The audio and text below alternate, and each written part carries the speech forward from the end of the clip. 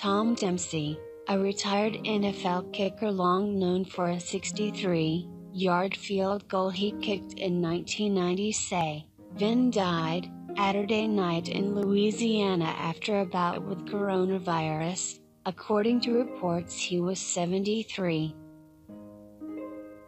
Dempsey contracted the virus in March while a resident of the Lambeth House retirement home in New Orleans, where at least 15 patients have died after being stricken with the virus, NOLA.com reported. As of early Monday, Louisiana had more than 12,400 confirmed cases of the virus, ranking No.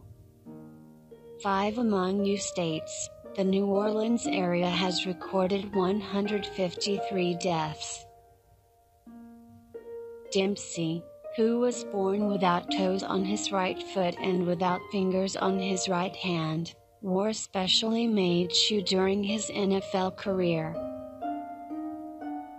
His history: making kick for the New Orleans Saints against the Detroit Lions broke the previous NFL record by 7 yards.